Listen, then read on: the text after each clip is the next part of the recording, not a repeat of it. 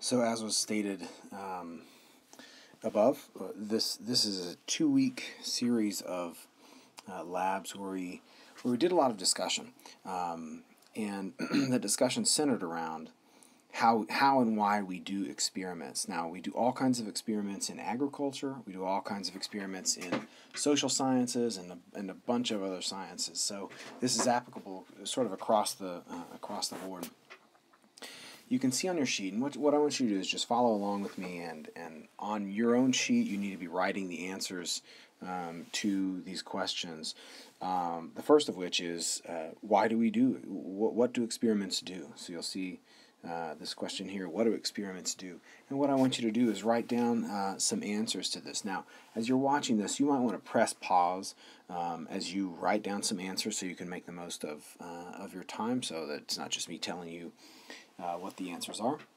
I'll give you some possibilities. I won't give you all the possibilities. So at this point, you can just press pause and write down what you think experiments do, 2 or 3 things about what experiments do. Okay, so hopefully you have some things written down. You might have said something like test a hypothesis, or solve a problem, give you answers to a problem that you have, compare treatments, compare fertilizer versus non-fertilized, and so forth. And those are all good. What I want you to do now is pretend like I gave you a set of factors and a set of things. So here we've got barley seed, peat soil, so just a potting soil, cone containers. Cone containers just look kind of like this, kind of like a cone. They're about, let's say, 2 inches or so in diameter and about 8 inches tall. Just kind of a pot. You've got city water, you've got a climate-controlled greenhouse, and you've got some fertilizers. Now, that's a lot of different things that you could use to design an experiment. And you could probably think of several experiments that you could design just using those factors. So what I want you to do in the next part is list 3 possible experiments that you could perform and that would answer a research question like, when such and such of a treatment is applied, barley is affected compared to when that treatment is not applied. So what sort of parameters using these things that I've given you, or pretended to give you, what kind of different things could you find out? And let's say things you could find out about barley and how it grows or how it germinates. So what I want you to do is take time and write 3 different possible experiments that you could perform here. Write those down. That would tell you something about barley and how it grows in one instance compared to another instance. So go ahead and press pause and then write those 3 things down. So you might have chosen, for instance, to maybe test like what happens when you put barley seed deeper in the soil versus barley seed, say, like a 1/2 inch in the soil. So you could experiment with seed depth. You might be able to, you might want to experiment with, hey, maybe giving that seed, giving that barley seed more or less water. That would be interesting to see what happens if we did that. And of course, you'd want to be thinking about two different treatments. A treatment that was a normal treatment, and we'll call that treatment 1. And you might have a treatment that's your treatment. You know, whatever you do that's different from that. So in seeding depth, I might have treatment 1 is a 1/2 inch deep, and treatment 2 is 3 inches deep. What happens when I put a barley seed 3 inches deep in the soil? So hopefully you got 3 of those. So now what we're going to do is ask, okay, so what if we test one of those treatments? So pick out whichever one you say you like the best, and pretend like you set that treatment up. What would you gather? What data would you gather from that experiment to know whether or not the barley actually responded, like positively or negatively, to that treatment? So we could take let's say the seeding depth treatment. What could you measure at the end of, let's say, a week? Let's say the barley germinates and grows a week or 2 weeks, for instance. What could you measure about that barley plant that would tell you that when it had plenty of water, it responded better than when it didn't have plenty of water? So write some of the measurements. There could be several, right? There could be several things that you measure. Write what you could measure here. And press pause. Okay, so some of the measurements might be shoot growth, right? How tall? Look at the shoot height. Okay, so how tall was the shoot once you did that treatment? All right, so we're going to keep going along those same lines, and what I want you to do here is pretend like I gave those gave that material to you, and I said, okay, now draw for me what the experiment might actually look like in reality. So what, how many containers do you need? How many barley seeds do you need? What would the setup look like? It's a couple different ways you could draw it, right? You can draw a particular treatment like this from looking from the top down, and you want to think about, well, how, maybe I put one seed in there, maybe 3, whatever you think you should do, and maybe here's there's another treatment, and I'll put another set of seeds in there. How would you set this up? So go ahead and draw that out, and maybe label your treatment. So I'd label that treatment 1 and treatment 2.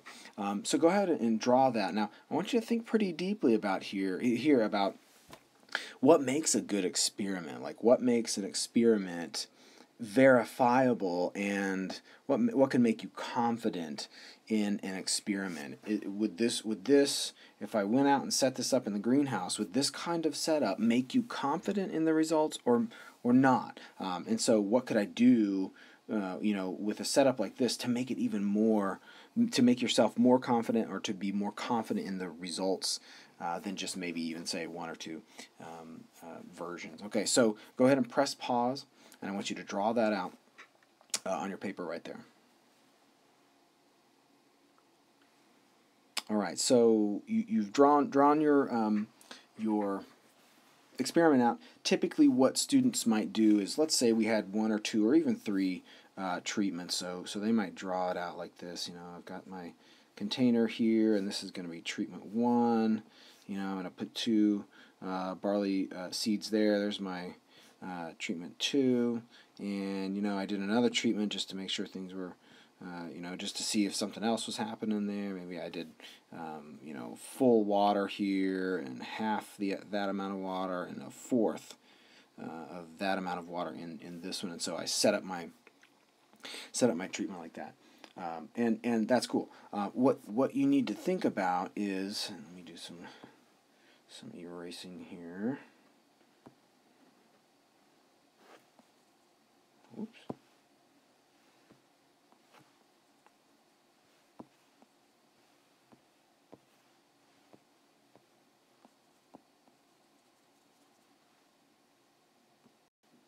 Okay, so I've erased that, and let's think about something. If we only had, let's say, 2 treatments, treatment 1 and treatment 2, and I put this in the greenhouse. I set it on a bench. What's going to happen if I just happen to get 2 bad seeds right there, right? What's going to happen if these 2 seeds were actually not very good seed, and I just happen to randomly pick that out? Now what are your results going to look like, right? It's going to look like, well, treatment 2 outperformed treatment 1, right? Because you didn't have any germination in treatment 1, and so that wasn't any good. So you might think, well, what can I do to kind of counteract that? Because you never know when that might happen. Hopefully you get good seed, but you never know when you something like that would happen. So the first thing you might do is say, well, instead of having just 1 version of that, maybe I'm going to do like 2 or maybe even 3. Okay, so now instead of this kind of setup, you would say, okay, treatment 1, and instead of just having 1 of those, I'm going to do 3, and that's 3 of the same experiment, right? 3 of the same treatment there. So all 3 of these are going to get full water, right? This one's going to get full water, that one, and the other one. And then I'll say, okay, treatment 2 is going to be my other treatment that is half of the water. Okay, so this one's going to get half, this one's going to get half, and this one's going to get half. Okay. All right, now that's a little, you can probably be more confident in that, right? Because even in the horrible case that we had this one not germinate and that one not germinate, you've still got two more samples, two more treatments that are the same treatment as this one to get an average from. And really that's one of the things you want is at the end of the time is to get an average a growth from that, or an average of whatever data you're taking from each one of those treatments, right? And so that's cool. Really, in let's say real science, what you want to do is have even more than just three versions of those treatments. So what we might do in a field situation is have maybe even 5, okay, of that same treatment. So all these treatments are the same. There's always 2 barley seeds and full water given to every single one of these. Okay, here the same thing happens. 5 versions of treatment 2. So that way, if something happens, if somebody knocks over this one and completely destroys it, and knocks over that one too and completely destroys it, then we still have a backup, right? We still have enough to get a good average, right? Which means basically you need at least 3 in scientific realms to get a good average. So that helps us. That repeating of each one of these helps us when we design an experiment. Now let's say we have the same sort of situation here, and we have this good setup, and we're getting pretty confident in our setup. Just redraw some of these real fast, and that's good. This would make you more confident, right, than when you were doing that. You don't want to just do that because there's some difficulties with that. Okay, so now, what's going to happen when, get rid of that, what's going to happen when we have our treatment 1 and treatment 2, and we've got 1, 2, 3, 4, 5, and then 1, 2, 3, 4, 5 of those treatments, and we've got our barley planted in there. Incidentally, you probably want to do more than just 3. Maybe you want to do 5 barley seeds in each one of these. So I'll put those in there, right? Because again, if you want to just be more confident, right, then you want to make sure that just in case a couple of those die, you won't be in trouble, right? You'll still be able to get an average, let's say, shoot height from these. Okay, that's cool. So what happens now if I take this out and I put it on a bench in my climate controlled greenhouse, and I've set it in such a way, I've got a little a rack that these can all stand on, and they are oriented just like this. And let's say that we've got, and this is in fact the case in our greenhouse, we've got a big heater. So we'll put H for heater. And that heater's on one side of the greenhouse and not on another side of the greenhouse. And let's say it's blowing all that hot air this way over your experiment. Now, what might be a problem with the way we set it up? Well, if this is really hot air coming out of here, let's say at this point it's pretty hot, and by the time we can expand this to be a bigger space, and by the time it gets over here, the air is not that hot. So which ones are the first ones to get this heat, right? Well, they're right here, right? Those ones are going to get really, really hot and maybe be damaged because of that heat. So I'm going to lose some of my versions of treatment 1 and versions of treatment 2 that I had originally put there, and that's not going to be very good either, right? Because let's think of another case where we had on this side, maybe we had a fan, right, that was blowing over the experiment in this way. Okay, and now what gets most affected? Well, these treatment 1s get really affected, and the treatment 2s don't get as affected. So when you go to look at the average of treatment 1, you'd be like, well, I don't, you wouldn't be very confident in the average because this fan is affecting this area right here. So now we have another problem. So we solved one problem, which was making sure we have more than just a single one. And now we have a different problem, and that problem is making sure that we equally spread the risk or the environment out over all the experiments, and we don't favor either, or sorry, over all the experiment, we don't favor either one of the treatments, right? So now what we want to do is see if there's some way we can think about making sure that we've got enough of a certain treatment, right? We had 5 of a certain treatment. We'll call that replication, okay? 5 replications of that certain treatment. So we've got 5, 1, 2, 3, 4, 5, and we've got another 5, 1, 2, 3, 4, 5 of treatment 2. Only now what I'm going to do is to spread out. Let's say we can't do anything about the heater. We can't do anything about the fan that was here. What we can do is mix up the treatments, right? We can not literally mix them up, but actually place them in this area in a mixed up manner, so that no one treatment gets more or less exposure to one of these elements, right? So the heater or the fan.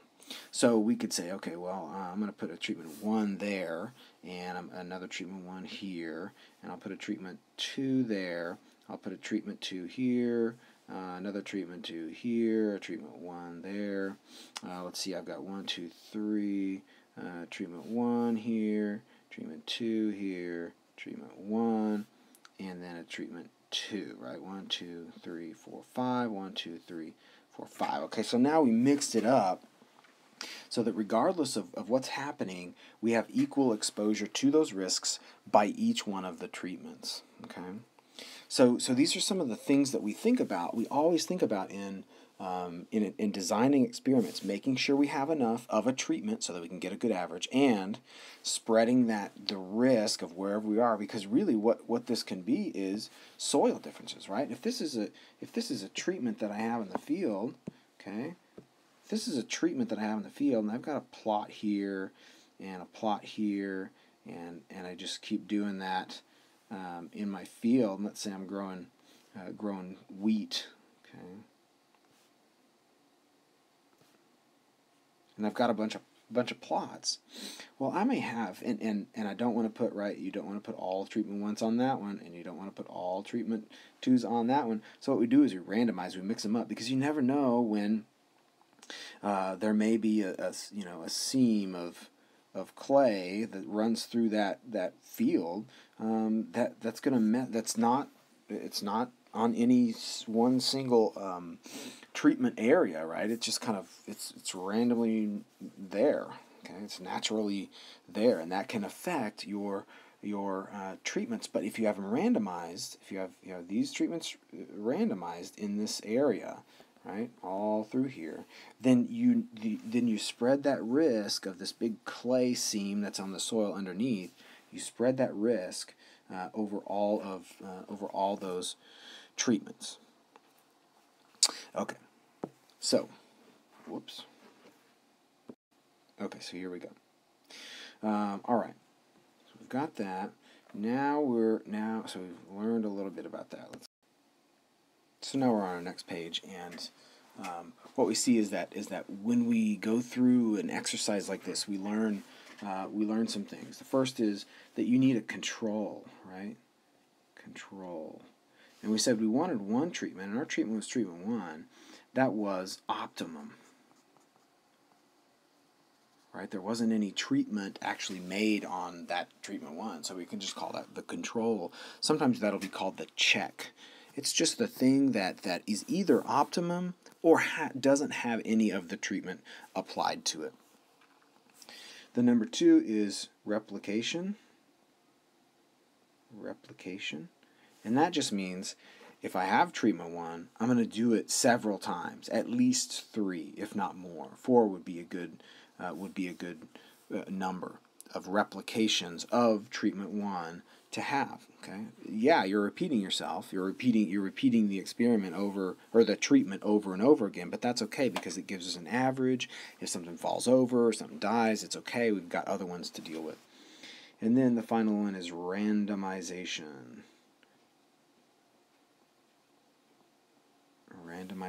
And randomization is the mixing and spreading out of risk over the whole experiment. And we do this in all verifiable experiments that we perform in science. All right, so knowing those things, knowing control, replication, and randomization, I want you in this space, redraw your experiment using that knowledge. So make sure you have a control, make sure you have several replications, make sure you have another treatment and several replications, and then make sure those are randomized in your space. So I want you to draw that out here. You can press pause and draw that out.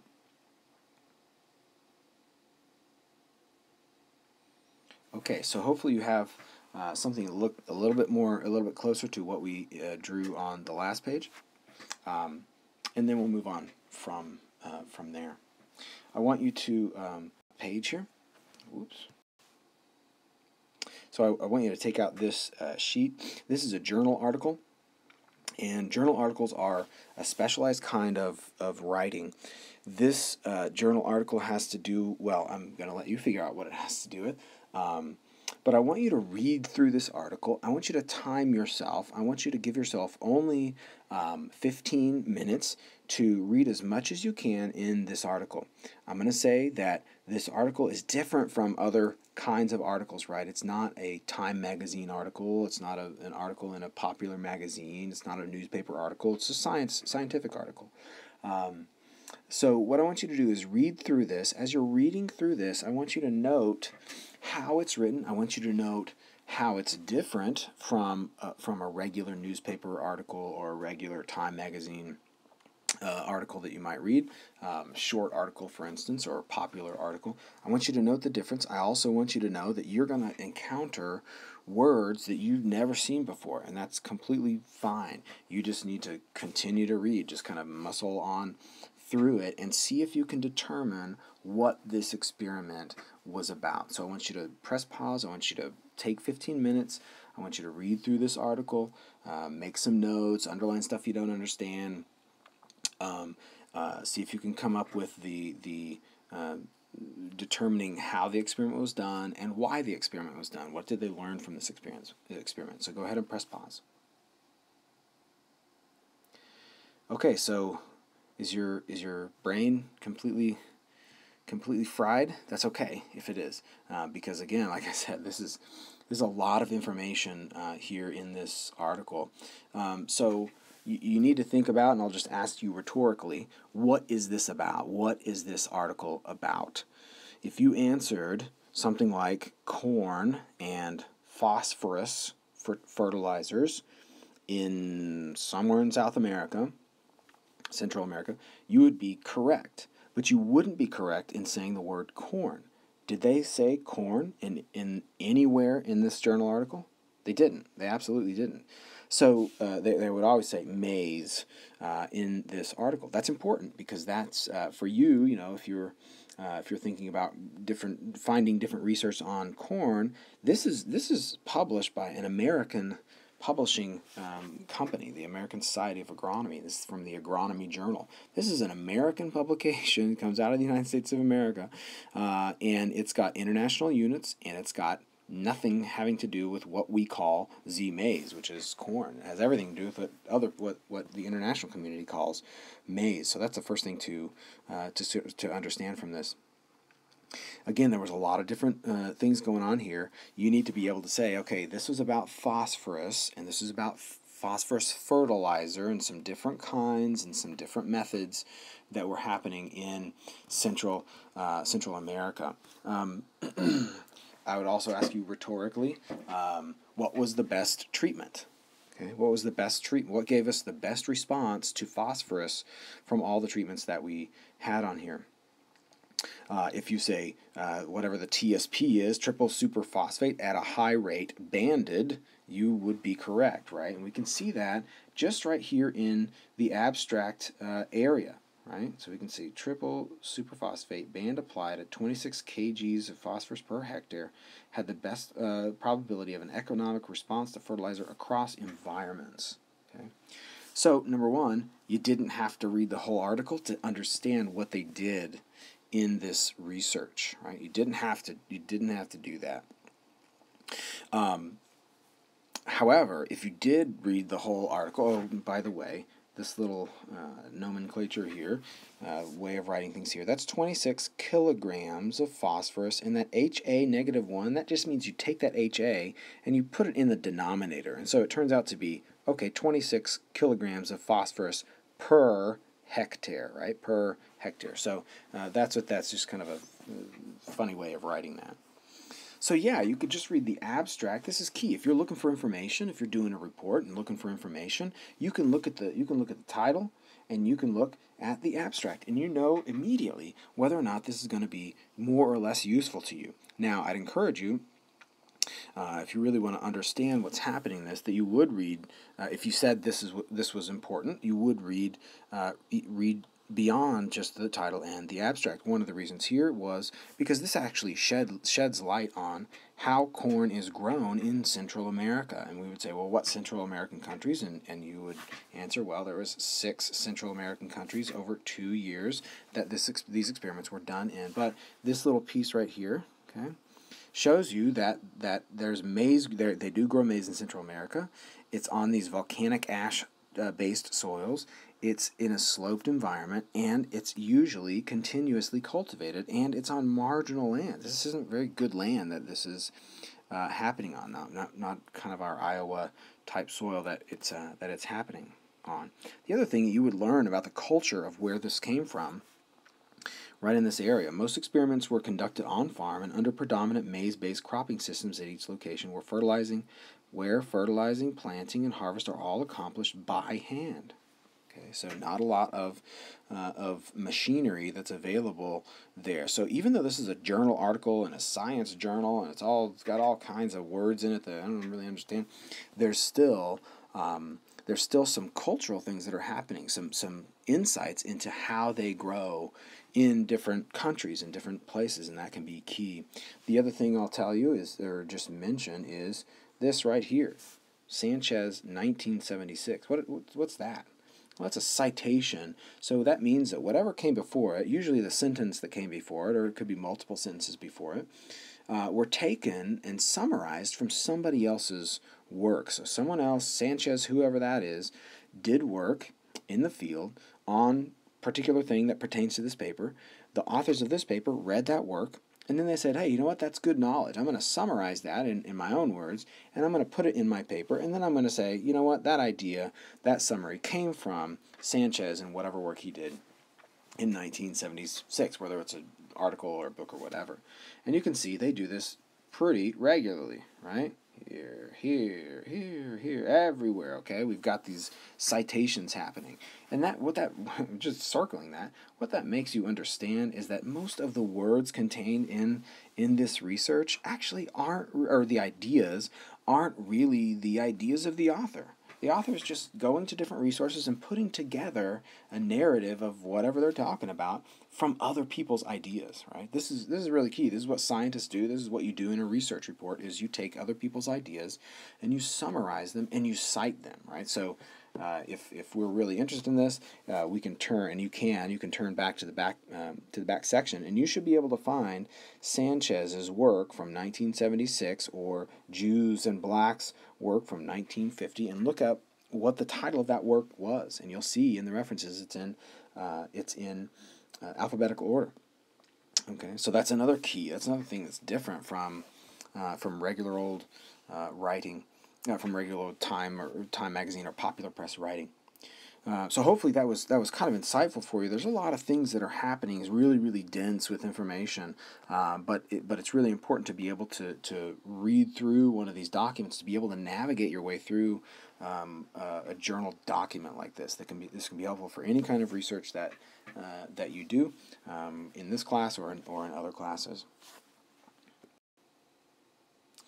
Okay, so now we're going to move on to the second week of material, and for the first week, that's about all we covered. We had a lot of discussion. We had time in reading. We talked a lot about that paper and what the components of that paper were, and we just tried to think a little bit deeper about an experiment. In week 2, what we're doing is we're asking the question. Okay, let's say we did an experiment and we got data back from that experiment. When we get those numbers back from an experiment, it looks something like this. So you can see this sufficient water treatment. So in this case, we planted something. Let's say it was barley. We planted barley, and we had 3 replications of barley that got sufficient water, and we had 3 other replications that didn't get sufficient water. They were drought treatment, and so we got some results, right? So for this one, for plant height replication 1, we got 10 inches. So the plant height was 10 inches in replication 1, and it's probably an average. The plant height in replication 2 of that same treatment was 18, and the plant height in replication 3 was 2 inches. Now, you might think, I think that's maybe a typo there. Shouldn't that be like 12 inches or something? No, in this case, it's not. In this case, it's not an error. That's actually what it was. Okay, and then we go to the drought treatment. We see in replication 1 it was 10 inches, in replication 2 it was 11 inches, and in replication 3 it was 9 inches. Okay, now what I want you to do is just do this, right? What is the average plant height for the sufficient water treatment? So up here we would take 10 plus 18 plus 2, and we divide that by 3. Okay, so I want you to write that down. If you need to press pause, that's cool. Go ahead and do that. And then for the drought treatment, you want to calculate that too. So that would be this information here, the 10 plus the 11 plus the 9 divided by 3. And you can put that information there. So now, looking at those two numbers, which should be 10 and 10, an average of 10 for the sufficient water and an average of 10 for the drought treatment, did that make a difference? Did the treatments that we applied, did these two treatments make a difference to plant height? What do you think? Yes? No? Maybe? Write that down. Okay. If you had any bit of question, like you know what, those averages are those means, those averages are the same. We've got an average of 10 and an average of 10, but something's not right. If you had all had a thought like that, good job for you. If you didn't, then you probably need to pay a little closer attention to these numbers. Look at these numbers right here. And look at these numbers right here. If you had to describe those numbers and what's really going on in those numbers, and what might make you think, you know what, this doesn't tell me the whole story. These two averages don't tell me everything that's going on. How would you describe that, right? So right here, compare those two sets of numbers and write down there, how are those different? How are those, when you compare one set to another, how are they different? So go ahead and write that down. You can press pause if you want. So when you're comparing, hopefully you noticed that the what we call the range, okay, the distance between the lowest number and the highest number was something like 16 for the sufficient water treatment. The range for the drought treatment is 2, right? A difference of 2 between the 9 and the 11. Okay, so those two numbers could describe how those two sets of numbers are different, right? And what we do in science is we say that is variability. Variability or variation, okay? So we see that these numbers here are quite variable. They're not kind of clustered together like our drought treatment numbers are. Drought treatment numbers are pretty tightly together. Our sufficient water treatment number, they're way wide apart. Okay, so we take that into account. You can't, if you just said, well, there's no difference between these treatments, period, the end. Well, you wouldn't be telling the whole story, would you? No, because we have a pretty significant amount of difference between the variation of each one of those sets of numbers. Okay, so we gotta do something different than just look at the averages in any set of numbers that we get back from experiments. Now let me just pause for a second and say, this is how we do it. This is what we do. This is called statistics. This is the best use of math in the sciences that we have. This is applicable mathematics. And if you know how to add and subtract and multiply and divide, if you know how to square a number, if you know how to square root a number, you have all the necessary tools you need to complete statistics in this form. So when we collect data, so we'll start here, when we collect data about an experiment, we care about more than just the average of the treatment. We also care about how different the numbers from each replication are, right? So we want to know that replication 1 was this, replication 2 was that, and replication 3 was the other thing. We want to know if they're clustered together or if they're very far apart. That helps us interpret the averages. That helps us interpret the mean of those two sets of numbers. So what we do is we perform what we call statistical analysis of the numbers, and we look at each replication, and in this case we're going to perform a t-test, and a t-test is just doing some math on the numbers that we have, and right now you only have 6 numbers, so you have 3 from treatment 1 and 3 from treatment 2, and from that you got an average of both of those, so 6 and then an extra 2 for the 2 averages you got from those numbers, right? So it's really just 6 numbers that we're dealing with that we want to perform some analyses on. So we're going to do some math. That's cool. So get a calculator. Hopefully you have one, or you can use a Google, or you can use your phone or whatever. But you need a calculator. So we're going to do a t-test. We're going to put some numbers. We're going to basically mash all these numbers together so that we get one number. And that one number is a number that we're going to compare to the t statistic. And if it's greater than the t statistic, if our number that we calculate is greater than the t statistic, then we actually say, hey, there's a difference. There is really a statistically significant difference between our two treatments. If our number is lower than the t statistic, then our treatments weren't effective. There wasn't an effect of the treatments, and it wasn't significant. So we'll move on from here to do some of that math. And the first thing I want you to do is just watch with me what happens. Watch with me what we do in this kind of statistical analysis. Okay, so we have another new experiment. In this experiment, 15 seeds were placed in the soil, and we had 3 replicates that went into light, into an environment with light, and then we had 15 where we had 3 replicates that went into into, like, let's say a closet or something like that. We held everything else constant, so you want to make sure that you have the water is constant, the temperature is constant, the seeds, we did 15 in replicate 1, and 15 in replicate 2, and 15 in replicate 3. Everything else is constant except for that thing that we differ, that treatment that we make. So we might consider in this case our light treatment is our control. So we did this experiment, we got data back. The data said that we've got replicate 1 is 10 seeds, and you can read all these numbers here versus the dark treatment, okay? So we've got an average, so we calculate the mean, and we've got an average for the light treatment of 11.67 and an average of the dark treatment of 9. Now at this point I could say, so was there a difference? Is there a difference between these two treatments?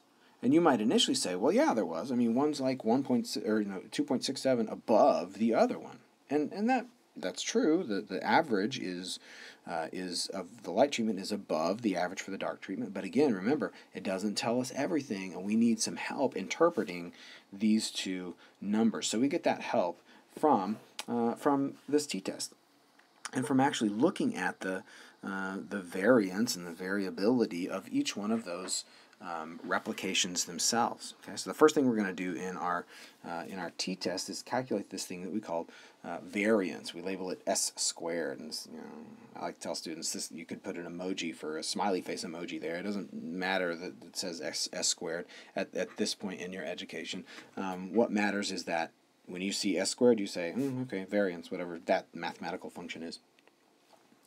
Okay, so so here, and just to let you note, in here is the number of replicates you had. Okay, the number of replications you had. In our case, that's 3.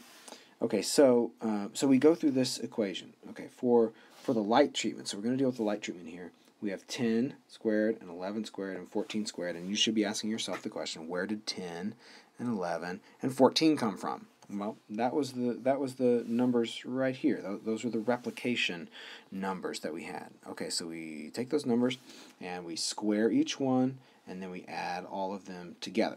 Okay, that's cool. I can get a number from that. And then we subtract that. From that, we subtract 10 plus 11 plus 14. That quantity is squared. Okay, so a little bit different than what we just did. And we divide it by 3. Okay, 3 is because of the number of replicates we had. We take this number, and you probably need to draw this on your paper because I didn't draw it on here. That number goes to the top. Okay, that number goes to the top, and then we divide that by n minus 1. In our case, n is 3, so 3 minus 1 is 2, so 9 divided by 2 is 4.5. Okay, so we've got a variance for the light treatment. We did the same thing over here for the dark treatment, and we ended up with a variance of 1. Now, that should make sense, right? Because go back and look at the replications.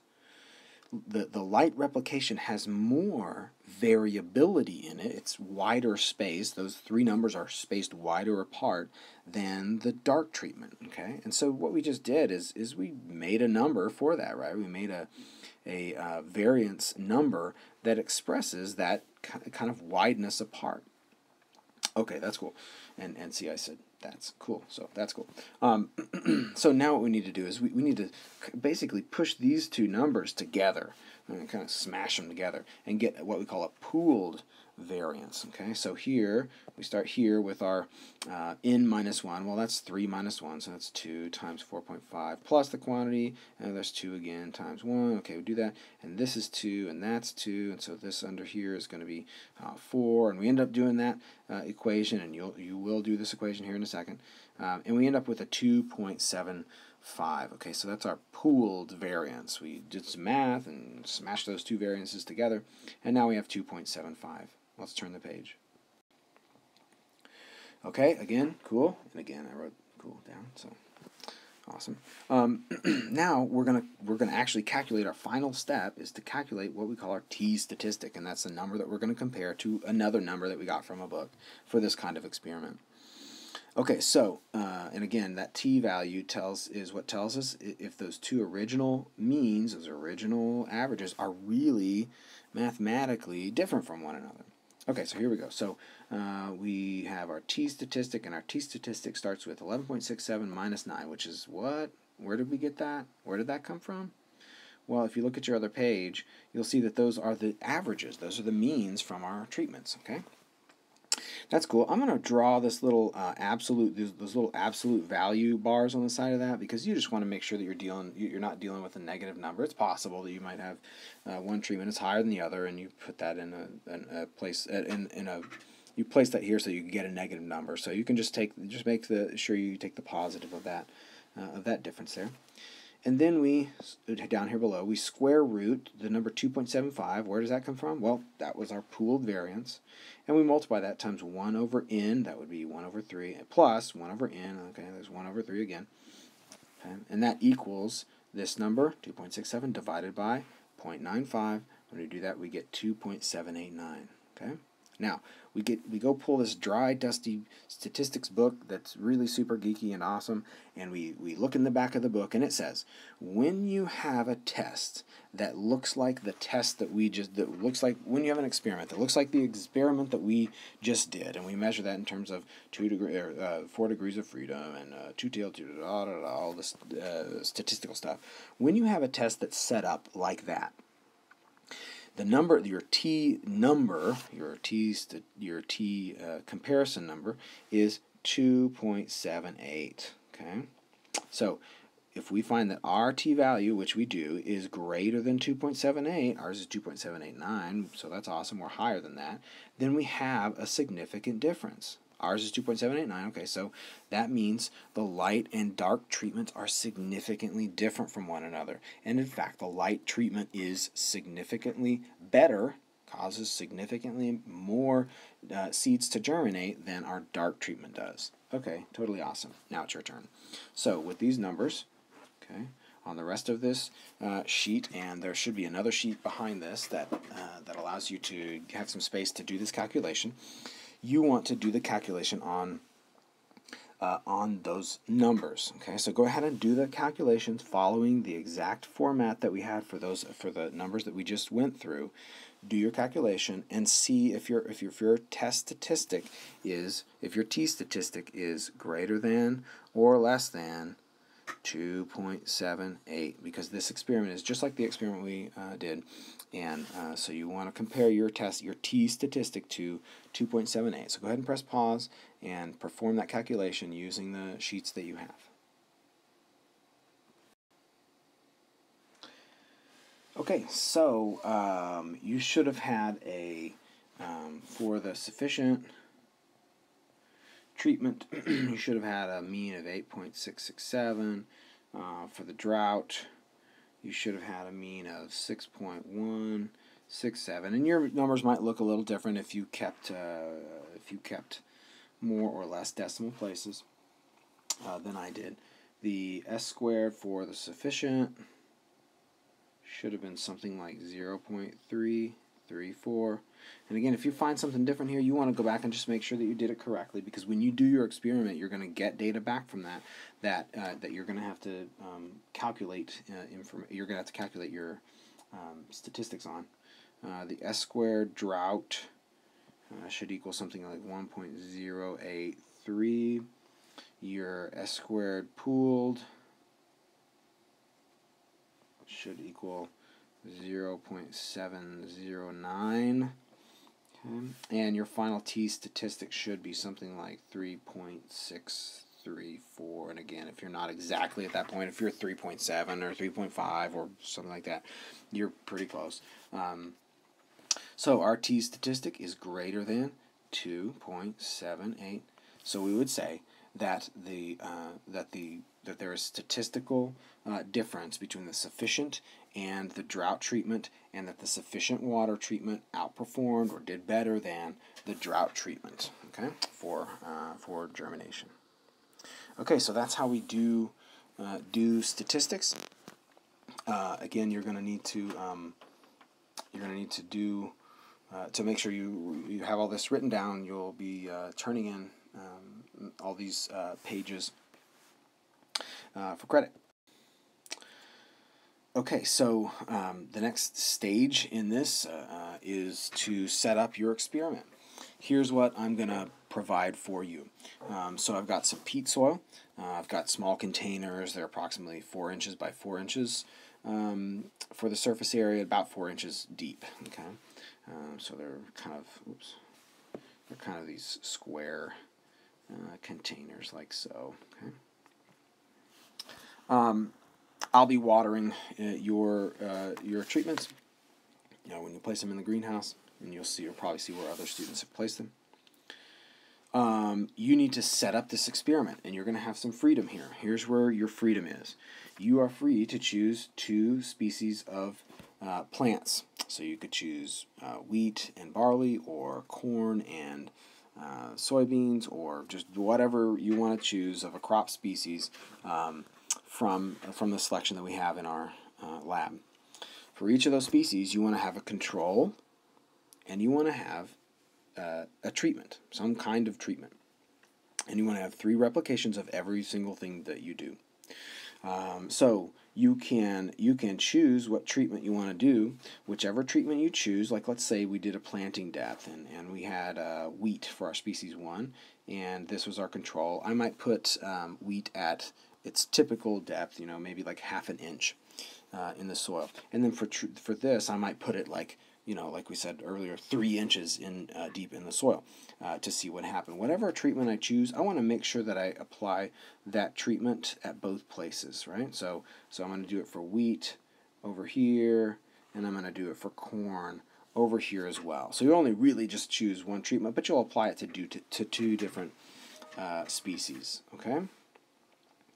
So what you need, so you can choose planting depth, you can choose fertilizer versus no fertilizer, so the control would get no fertilizer and the treatment would be fertilized, for instance. Same thing over here, no fertilizer and then treatment would be fertilized.